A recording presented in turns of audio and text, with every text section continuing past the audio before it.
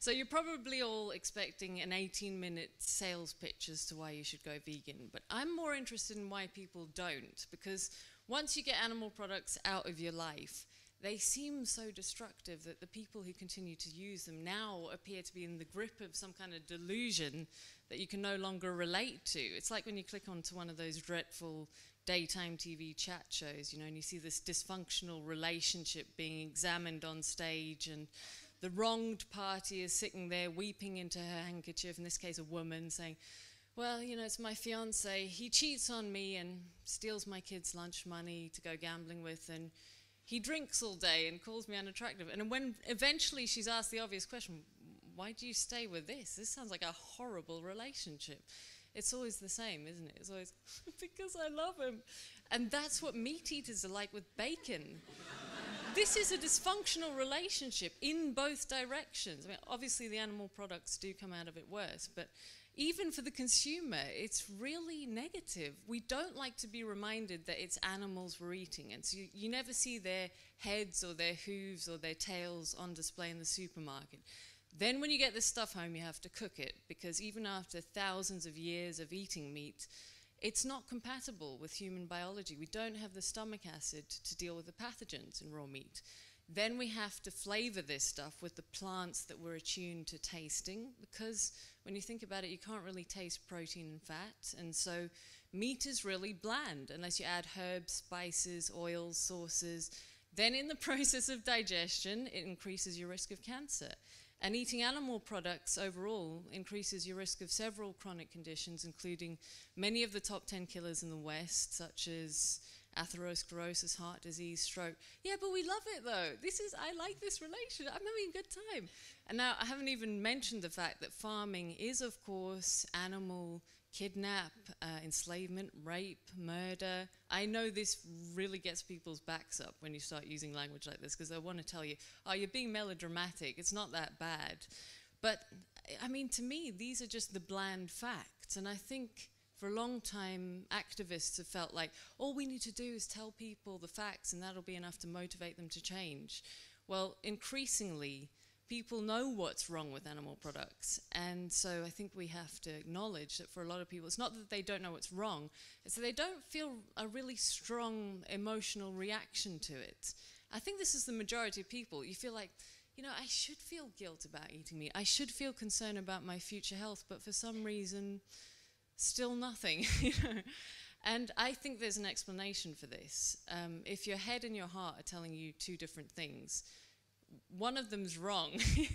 And I think it's that the brain hasn't evolved to have accurate emotional acuity about stuff it hasn't seen for itself. So you could be told about a situation, and if you haven't seen it for yourself, you can still picture it really clearly with your head, but it's as though your heart has no idea whatsoever. And this is a disaster because it deprives us of the emotional feedback we need to stop us from buying products we literally don't agree with. I'm sure people are thinking, well, listen, love, you know, I've got an imagination here. If you tell me about a situation, I can tell you how I feel about it. And I am effectively saying not very accurately, because you know that phrase, if abattoirs had glass walls, we'd all be vegetarian. I think people relate to that, but it is an extraordinary admission of idiocy, isn't it? Because it means we can come up with the combustion engine, string theory, and relativity, but you can't quite work out what might be happening in an abattoir for some reason. And I think you can't quite work it out emotionally. Something changes when you see it. And I presume this is because when we were evolving on the savannas and in the jungle, your emotional world would only need to extend as far as those animals and people that you interacted with yourself. And, you know, you wouldn't need to know why predators were going to attack you and get into their headspace and deal with their baggage or anything. You just need to know what they were going to do intellectually. You wouldn't need to empathize with your future self either and think, where am I going to be in 5 years' time? Because the process of getting older in the past wasn't about forward planning until agriculture. It was very much about surviving the moment and doing the right thing now. And if other people were eating food, that was your cue to do the same, because you never knew when food was going to be around again. So what we've got now is this very myopic perspective that is really tightly focused on the here and now. And it doesn't work with modernity, because the modern world is like a complex web of transactions based on products that are manufactured elsewhere where you can't see them. We all think we got this future ahead of us, but we're like rubbish at cultivating it. We get caught up in destructive behavior and addiction, and it's because in navigating this new landscape that has these two new dimensions that aren't here and aren't now, they're over there and over then, the web of acuity just falls woefully short. And a lot of what we do, I don't think we can see or feel. So you sit down to a steak and chips, and if you're not thinking about going vegan, then it's ambivalence that you feel. Now, a psychopath's problem is that they don't feel empathy. And I think our modern day problem is that culture deliberately prevents us from feeling the empathy we naturally do towards animals. I mean, you love your pets. When you go to see animals on a farm, we think they're cute. This is not an arbitrary instinct. No instinct is there for no reason. This is because, you know, we've evolved not to eat animals, and if you eat them, it turns out that meat's not that great for us. But culture provides us with this product that doesn't look like an animal. It's sanitized and shaped and flavored, and this completely belies the bloody murder from whence it came. Because if you were in the abattoir yourself, wielding the knife, of course it is empathy you'd feel then. That's what we've evolved to feel. A lot of us couldn't kill an animal at all, but for those who could, you'd still want it to be over as quick and painlessly as possible for the creature, because, you know, if you were ambivalent, like, oh no, I'm cool with that, doesn't bother me, society would recognize you as a psychopath and say you need professional help.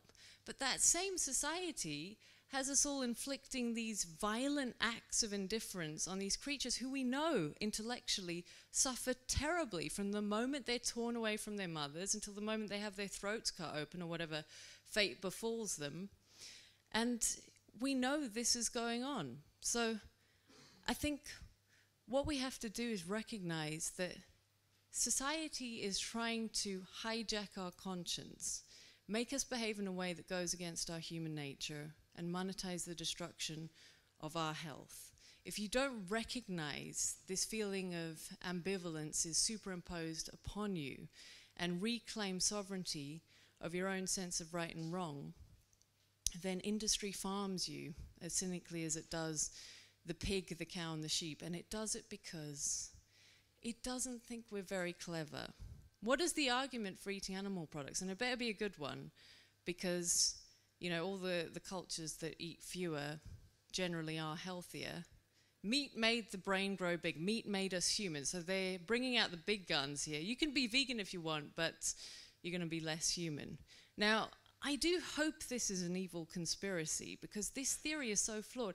If it's what scientists believe, I'm appalled. I mean, the point at which we switched over to eating meat, we weren't like the chimpanzee, able to catch and kill animals with our bare hands and teeth, and able to digest raw meat safely. We obviously hadn't evolved these physical traits over a long period of time adapting to this behavior anatomically, because if we wanted to do it, we actually had to devise tools more complex than anything that had ever been seen before in the animal kingdom. We also had to come up with fire, because if we can't deal with raw meat now, we certainly couldn't then. And we had to have the intelligence to know that if you put meat in the fire, it's going to make it safe to eat. So it's sort of a basic version of germ theory.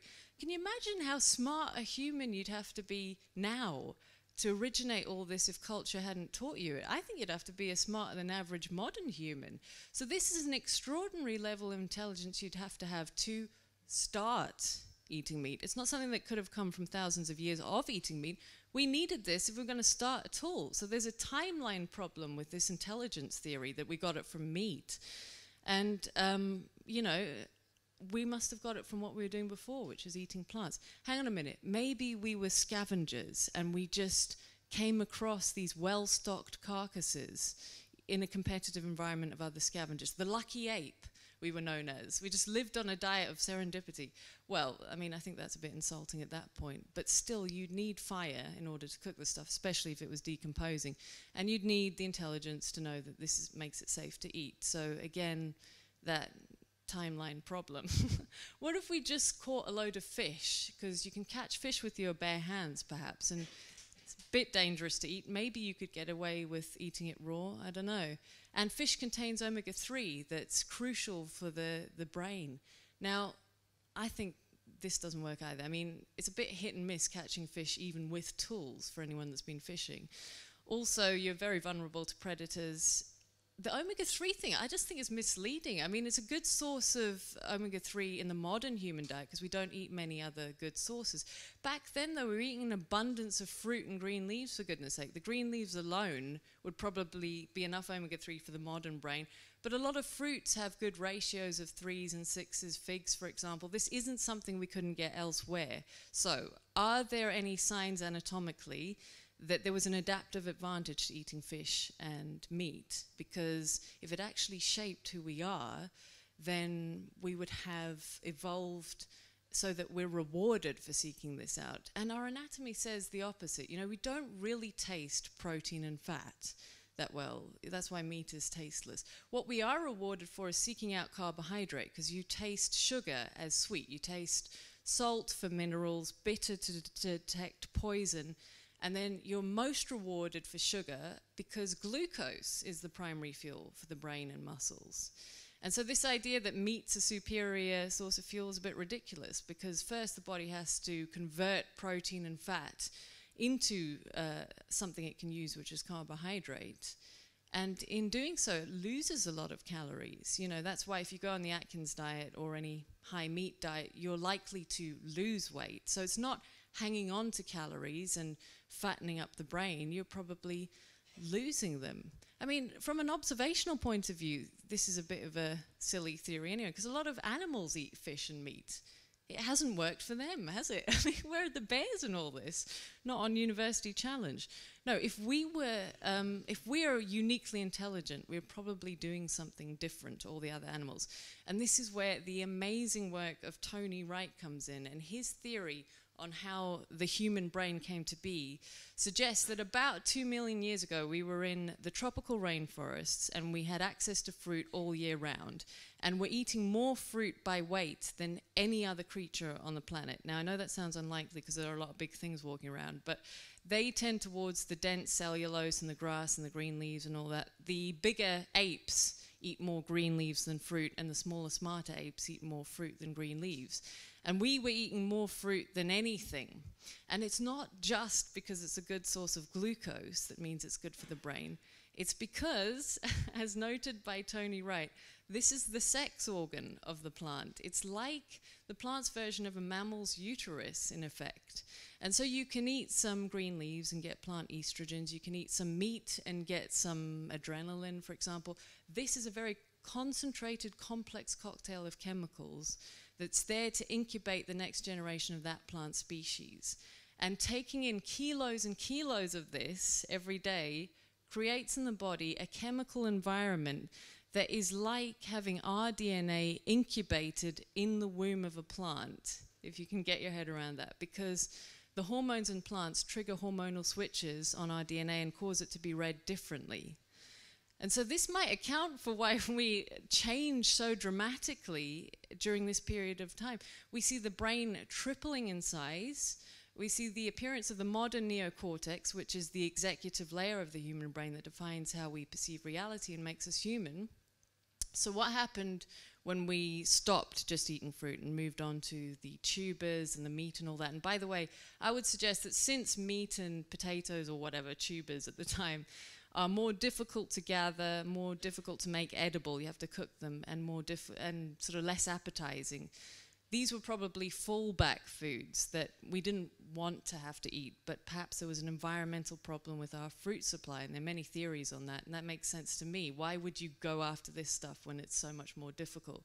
And at this time, it looks from the fossil record like the brain stopped expanding. Now, the fossil record is patchy, but what we do know is it's been shrinking dramatically for a very long time, and not slowly. We've lost a tennis ball's worth of brain in the past 30,000 years. It's a golf ball's worth in the past 20,000. You never hear about this, do you? What Tony Wright says is happening is that when you don't get the fuel you need, and this is massively expensive, the brain's going to steward the resources it does have to those areas that are absolutely crucial to your survival. So the primitive instincts of fear and control. It's going to have to sacrifice the stuff that's not essential, so things like empathy, creativity, self-awareness. And you know, what I find fascinating at this point is the work of places like Johns Hopkins University, where they look at the action of psychoactive drugs in the brain. And they observe that things like psilocybin mushrooms and stuff like that, which I know are illegal, so I'm not advocating the use of them, but under these conditions, they seem to sort of reduce activity in the corpus callosum that joins the two hemispheres and allow for connections to be made that aren't normally, in effect lighting up dormant circuitry. And the subjective experience is more empathy, is more creativity, sometimes more self-awareness, where people say, wow, that's where I've been going wrong in my life. I didn't know that before. And I find that fascinating, because these are the things that make us human. And what Tony suggests is happening is that we're reverting to a standard mammalian model of brain that is very good at surviving, you know, and is cheaper to run, but like not so great at a dinner party. So anyway, that's my reaction to these scientific studies. It's obviously my personal opinion. I don't know what the scientists would report back. What I do know is scientists aren't massively worried about the rapidly shrinking human brain. They say, look at culture, that's proof that we're getting smarter all the time, which seems to me a little unscientific. There's no correlation between intelligence and brain size. Now the brain's shrinking, even though there was when it was expanding. And I'm like, you know, yes, culture looks like progress. Of course it does. But this is the same culture that is threatening our habitat, that is causing a wave of cancer, obesity, things like depression, that's saying to young people, if you want to continue the cultural enterprise, we're not going to help you. We're not going to hand any resources down. You know, you can pay us. We're going to treat you like a business. Have you noticed this? I mean, so a lot of behaviors in our culture seem quite threatening to the resilience of our species. They don't seem to be supporting it. This might not be the progress we think it is. I mean, I personally even think art might not be the progress we think it looks like. That could be the point where pictures in our mind were becoming evanescent and we were trying to externalize them because they were disappearing. Who knows? I find this a fascinating area of study, because if we have a problem with our perception, it underwrites everything we do and dictates where we can go as a species. Tony Wright is making amazing strides in this area and has a lot of support from scientists, some of whom are evangelical about it. But I hope awareness of what he's doing just grows exponentially, because it does feel at the moment like, you know, the future of humanity is hanging by a thread from this one bloke in the Midlands. So fingers crossed. What do we do in the meantime? Well, a high carbohydrate, low protein, low fat, whole foods, vegan diet seems a good approximation of what was beneficial for brain health historically. This is also the diet advocated by a lot of doctors like John McDougall, Neil Barnard, Michael Greger, Dean Ornish, the Esselsteins, T. Colin Campbell, as just useful for human health. It seems like the natural diet that therefore brings about the conditions of good health in the body. But aside from that, just being vegan is so useful in terms of society, because when you exercise that muscle of empathy towards a voiceless group, animals, it means that every time you sit down to eat a meal, you're forcing yourself to look beyond your own selfish wants out to the bigger picture. And as the wider world emerges to you, you can see that it's something worth your attention and something connected to what you do, because I think we forget that when we criticize politics and culture and education. These things are weather vanes for what we say is permissible and who we are. So I think it's waking up to this bigger picture that's going to change society, you know, when we realize it's what we do. And so the vegan revolution is a cultural revolution. It's not something we are going to leave up to politicians, educators, and scientists. This is a battle we can fight and win in our own homes with our own knives and forks. Thank you.